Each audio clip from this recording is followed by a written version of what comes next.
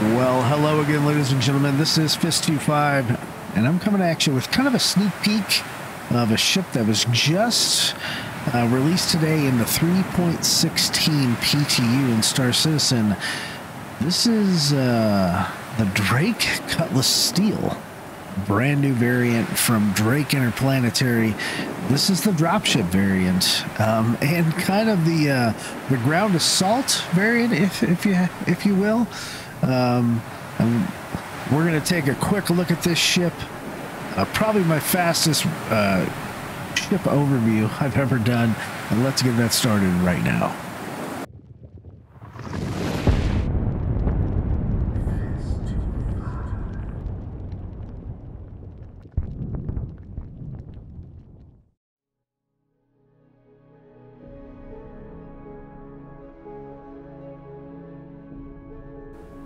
Well, thank you guys for coming back to the channel. I appreciate you coming back. I'm going to try to keep this video as short as possible. I'm going to, when this ship actually releases in 3.16.1, sometime after the new year in 2022, I'm going to do a little bit more in-depth guide to the ship. This ship just came out hours ago, and there's not a whole lot of data on it. There is no RSI web page for it yet. You can't buy it yet. There's not even anything on Urkel yet. So there's some stuff in various Discords and out there. And I believe CIG gave this to streamers so we could help promote the ship, which I am glad to do. CIG, thank you very much for having faith in myself and JawaSparky. We really appreciate it.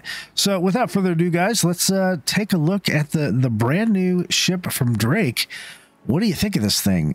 So I do have to warn you, this is our corp at night, which personally I love, but it's a little dark. I'm on top of ArcCorp headquarters here in the light, and I really like the way this ship looks.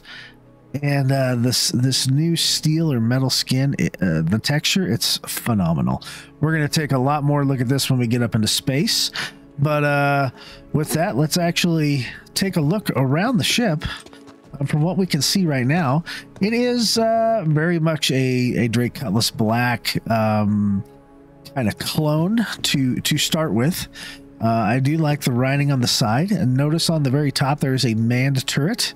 There's a standard Drake Cutlass pilot and co-pilot in the front cockpit area with that fabulous glass and cockpit viewing area that the Cutlass series has.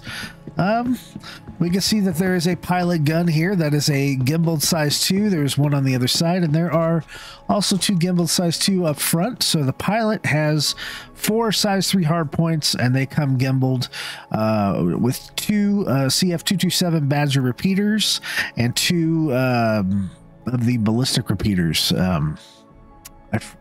Yellow? They're not yellow jackets. But whatever the size 2s are, they might be yellow jackets. I should know that. As we walk around the side of the ship quickly, the light keeps coming on and off and on and off. Anyway, it doesn't matter. We can see those 2 guns on the outside of that door. Oh yeah, those are guns for your dropship people to maintain and use as you're coming into a hot landing zone. The engine back here is pretty standard Drake Cutlass fare. They do rotate just like any other VTOL Cutlasses. Oh, look at that right there. There is a rear turret. It is a remote turret for the co-pilot to use. So actually something for the co-pilot to do in this ship, and that is awesome. I've been waiting for that for a long time from Drake ships. Well, we'll notice this here. Well, let's go ahead and look at it now. Notice that this is the way now to open the ship. Open, close, and lock. And I believe there's one on each side instead of just clicking on the door, which is a very good thing for Drake. And on the other side, it is a symmetrical ship. There are 2 more guns on that side door, and then there's 1 more gun we haven't really talked about yet. And let's go ahead and open up the ship. We're gonna click on open down here. Folks, there's a gun in the back for your your dropship people to use, and that baby is right there. I don't know the ammo capacity, although I shot these guns a lot earlier during our Thursday live stream, and it was amazing. I'm trying to close this door like it's actually going to close. It doesn't close the way a Cuddy black, red, or blue does. You actually have to go up here to deploy, retract, open, and close. Deploy, retract is for the gun, and we're going to go and close the door. I really like this panel. I'm enjoying it a lot. And when the gun deploys, it actually sticks out, and you cannot man the gun until it does that. So let's take a look around the Cutlass Steel's interior here. We got 1, 2, 3, 4, 5, 6 drop seats that are right here at the edge of the door. I'm gonna go ahead and sit down into one of them. We can't actually get a view of us sitting in there because when you hit F4, it gives us a view of the outside of the ship, which is perfectly fine for me. But yes, you don't get force reactions when you sit in those seats. So there's 6 of those seats. And then along the other sides where your cargo normally would be is 1, 2, 3, 4, 5, 6, and another 6 on the side, giving you a total of 18 jump seats, guys. 18 jump seats, that's a lot. Now, I don't know if this ship can actually carry cargo. I don't think it could. I do think if you're really careful, you could probably get a Nox or a Dragonfly, definitely right here, and maybe even on each side. I just don't know if it can actually take cargo. You could definitely put boxes in here for box missions. To open up the side doors here, you hit this button on the panel, opens up the side doors. And you notice the guns don't do anything because they are not deployed. You actually have to come up here and click deploy. And then the guns will come into their deployed positions. Now, these guns are a little different from other guns. So you just come up here and hit grip. And there we go. Now the guns are moving around. There's actually quite a bit of a good movement on them. They move quick. And they do not fire because we're in an armistice zone. But one thing I have noticed is right here, we got the low ammo button and the armed button both on, and I haven't fired a shot. This is a brand new claimed ship, so the lights may be off a little bit, but when you hit right mouse click, you do get a reticle now, and now you can actually aim your gun better. So we'll go into that in a little bit more detail when we actually take this ship out, and we'll take it into space and fly it around. And that's going to be the exact same thing on the other door as well, everybody. So let's go ahead and mosey on into the forward cabin. And this is pretty standard Drake Cutlass black fare from here on up. We have a manned turret up there with 2 size 3s on the turret. We have 2 beds because it is a crew of 2. Although I would venture to say this, you could really do a crew of 3 right now because the pilot and the co-pilot now have jobs with the co-pilot on the remote turret. And that gives a 3rd person this manned turret. So, but you know, I mean, there's probably going to be more oxygen on the ship one day because it is a dropship. So maybe you have one of the dropship people man the man turret. At a standard Cutlass fare here around the cockpit interior, we will go ahead and hop into the pilot seat. And it's all of this stuff is the same. We've seen this before on all the Drake variants. If you have any questions about that, please check out my videos on the Drake Cutlass black, red, and blue. Let's go ahead and fire up the engines. Oh, yeah. All right, our engines are fired up. Let's get a rear view of the ship. Let's go fly it around ArcCorp, see what it feels like in the atmosphere. We're going to lift up. It's very light on the lift up. Lifts up very, very fast. We will animate those tricycle landing gear. And there they go, up into the ship. And we will go ahead and rotate the engines to forward. All right, VTOL is off now. And let's hit it. So, flying this ship around, it feels good. It feels like any other Cutlass variant, but it actually feels a little bit lighter. I don't know if that makes sense to a lot of people, but you know, ships, they kind of make it so they have a mass and they feel heavy or slow or clunky or stuff like that. The Cutlass Steel feels pretty light. It feels pretty agile. And I think that's important, especially in a dropship where you might have to pull a 360 roll or whatever you're going to be doing. But yeah, it feels good. And let's take a look inside the cockpit here. Let me go to SCM here because it does over that in atmosphere. SCM looks to be about 145, 46 range for the Cutlass Steel. And maximum speed we're going to get in ArcCorp's atmosphere, unassisted by Afterburner, appears to be... Hopefully I don't run into a building here. On the magnitude around 260, 260-ish. So that feels good. It feels really good. Let's go ahead and... Ooh, that pitch up didn't feel real good. There we go. Maybe that was my fault. Okay, now I feel maybe they were trying to take control of me. Maybe I was getting too low. I don't know. But let's get up to 90 and we'll take off into the atmosphere. I have a little bit of weird variation, and you guys can probably see it in the stars. I'm not sure what that's from. That could just be a PTU thing, because everything else seems to be fine. We just came out of that 2D layer of clouds above ArcCorp. I can't wait till ArcCorp and Hurston actually have real working clouds. It's going to be phenomenal. Now, the ship right here, it looks kind of gray and white. Of course, it's dark. Getting the sun reflection, or I guess the light reflection from the city, is not doing it justice. Once we get into space and we get some sun, we'll really be able to show you what the steel looks like, the paint job, and it is absolutely gorgeous. Okay. Did we make it out yet? Oh yeah, we're definitely out. See if we can find an OM marker or something similar to that. There we go. OM6, here we go. This does come with a stock crossfield quantum drive, so pretty quick. It's a very good stock drive. Now, you got to also remember something, folks. I have no idea if this is the final configuration of the Cutlass Steel. And you know, CIG knows, but we don't know. Okay.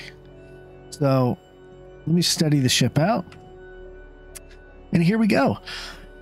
Here is that texture I was talking about on the Cutlass Steel.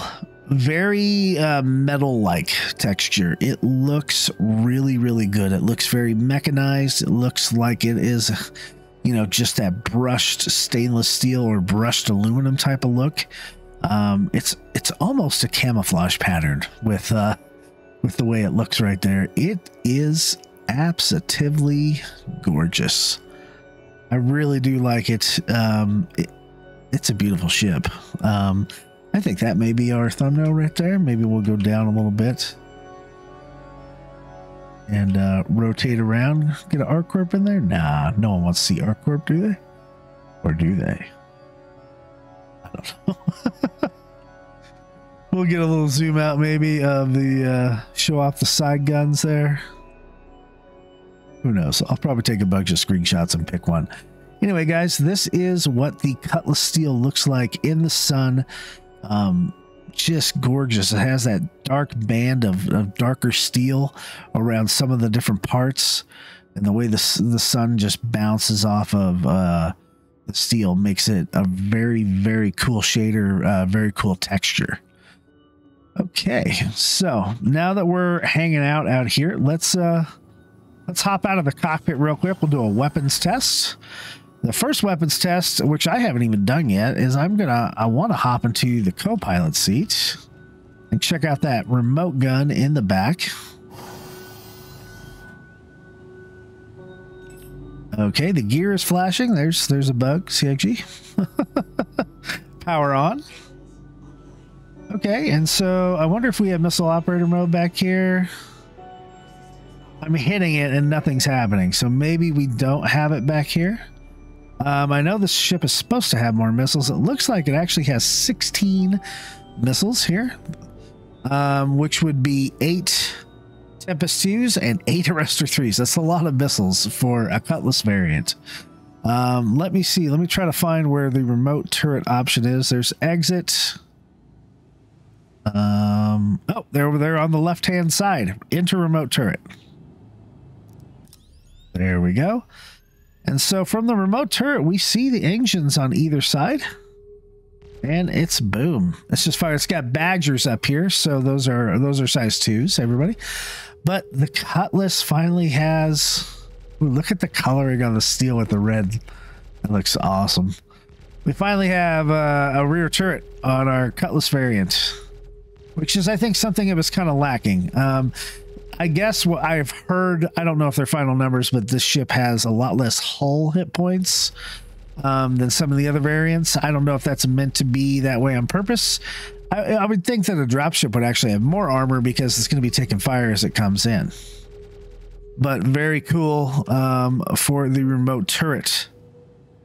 And that is about it for the remote turret. As we head into the back, we've kind of already went over this area. You see we have some gun racks and stuff, and the 2 beds. We have our compartments for the ship's inventory right there. Let's go ahead and hop into the man turret, which should have, I believe, 2 size 3s. Probably Panther 337s, I believe. And we'll turn the power on down there. Yep, we have Panthers up here, guys. So there is the turret on top, and we can see it's moving around. Yep, and it has a pretty good firing arc, just like a Cuddy Black would have. Very nice.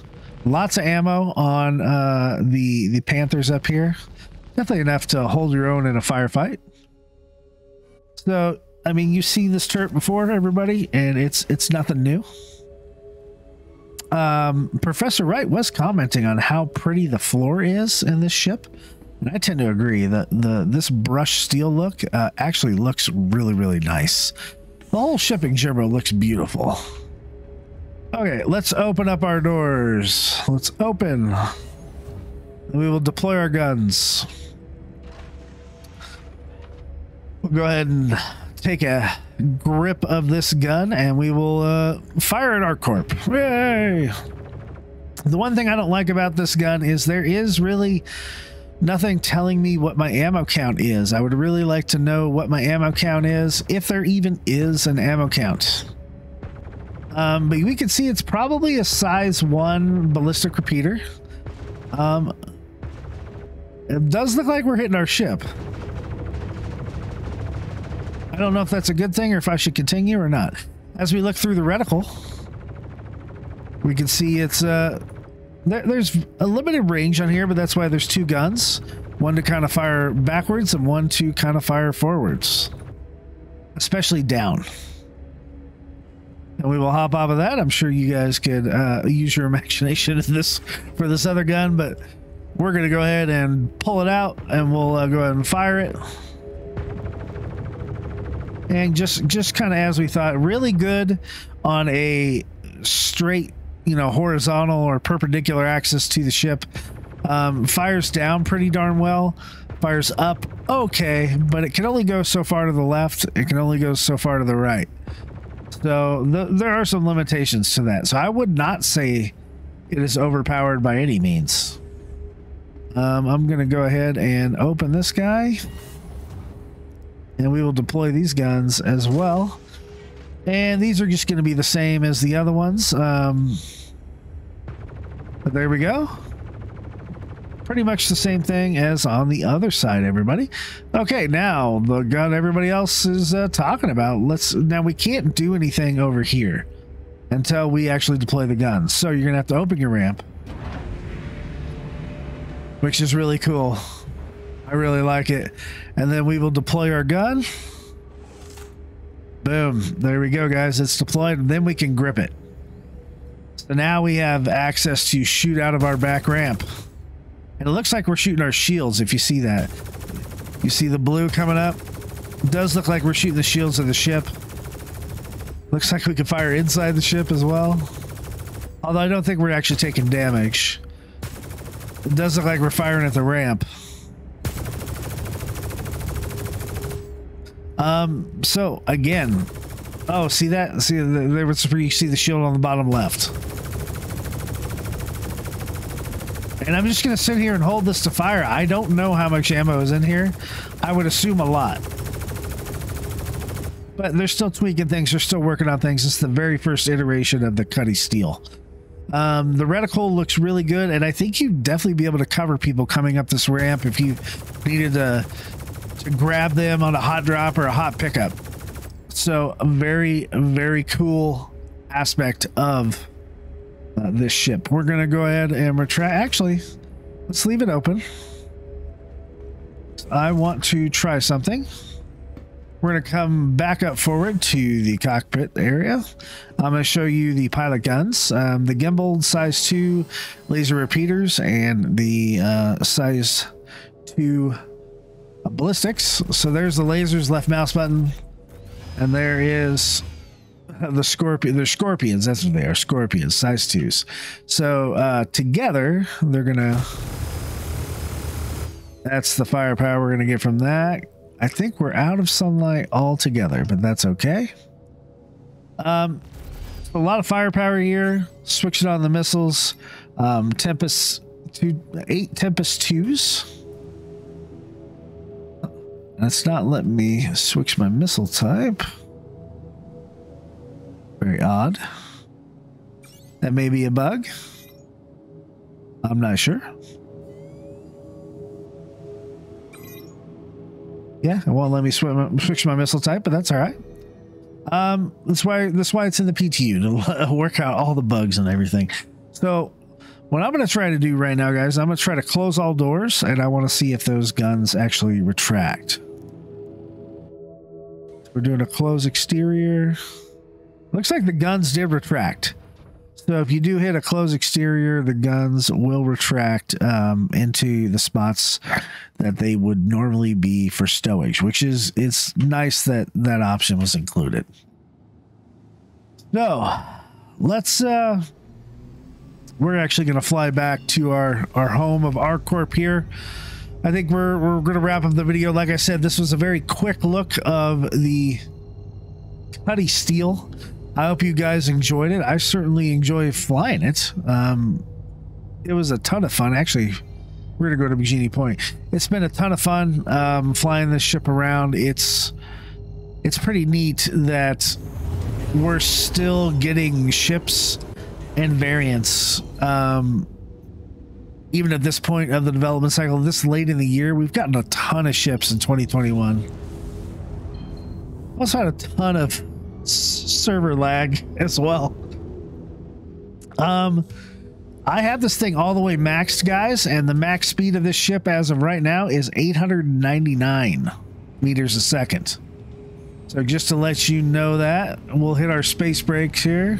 Looks like there's a ton of room in the boost to come to a stop.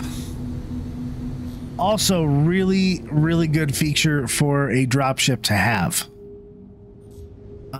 You do want enough, you know, enough boost in there to be able to come to a stop, and not have to worry about feathering, things like that.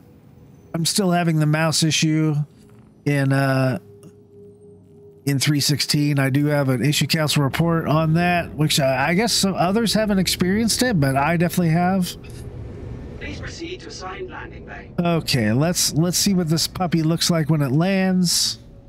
There's a Carrack out there. Where's my marker? Where's my marker, Bikini Point? There it is. My thoughts on this ship, we've only got to play with it a little bit. If you watch our stream from tonight, which is the 16th, 12/16, we did fully man, well, mostly man this up. We didn't get 18 people in it. We had people on the doors and stuff, and we came in and did an FPS mission. We didn't do Jumptown 2.0 because we didn't need to. And our stream is, you know, relatively short. But we all really enjoyed this ship. We enjoyed flying it. We enjoyed really the CIG's given us even more in this line of ships that is beloved. I am actually hitting the lights button,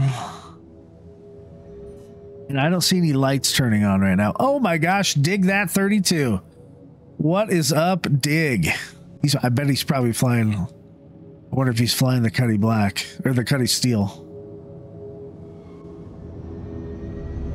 Might have to. What are you flying, Dig? Oh, what do you know? The Cutty Steel. Is he moving? What should we do? I mean, this video is going on YouTube. Dig's probably not even going to see it. Should we just say hello? And there goes Dig. I love that guy's videos. Dig is amazing. Dig, I hope you see this video. And you're like, hey, Fist didn't blow me up. Any day that that happens is a good day. Not that I would do that, but it does look like the lights don't work, so that's too bad. All right, let's land this ship, and I'm gonna get to rendering, and I hope you guys are having a great day, and look forward to the upcoming holidays. If you remember, Fist and Jawa Save the Universe streams every Thursday at 7 p.m. Mountain Time. And Jawa does a mining stream at 9 a.m. Mountain Time every Sunday called Java with Jawa. You can find us in our Discord links below. Please hop in, fly with us, have fun with us. There's usually somebody out there looking for some kind of camaraderie out there in the Discord, looking for people to fly with. We do giveaways, and not just ship giveaways, but we gave away some armor today, and we try to make it a fun experience on our streams because we only stream really once a week, and you know, we both have full-time jobs. So thanks for your support, guys. Enjoy the rest of your day or night, and remember, if the Fist don't get you, the lightning bolt will. Good night, Stanton.